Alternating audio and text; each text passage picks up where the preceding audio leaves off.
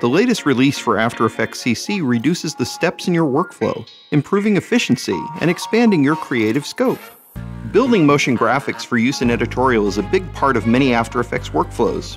This release brings a new motion graphics template workflow to After Effects. The new Essential Graphics panel provides an easy way to organize the most commonly changed parameters in your compositions, and add notes or instructions for other After Effects artists. When handing graphics off to your post-production team, you can save your work in the new Motion Graphics template format and share easily via libraries. Best of all, any controls you expose in the Essential Graphics panel are visible to the editing staff right inside Premiere Pro, as long as they have After Effects installed. So they can make a simple color change or slightly reposition text right within the comp. The Warp Stabilizer in After Effects has been a powerful tool for stabilizing shaky footage, but sometimes the camera motion introduces blurry frames that even the Warp Stabilizer can't fix. That's why we created the Camera Shake De-Blur effect.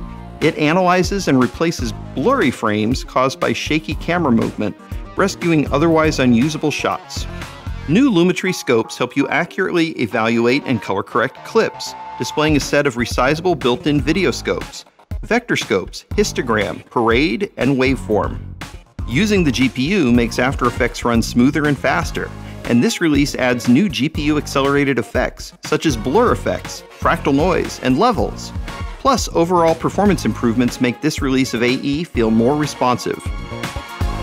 Download the latest version of After Effects CC to take advantage of these powerful new features today.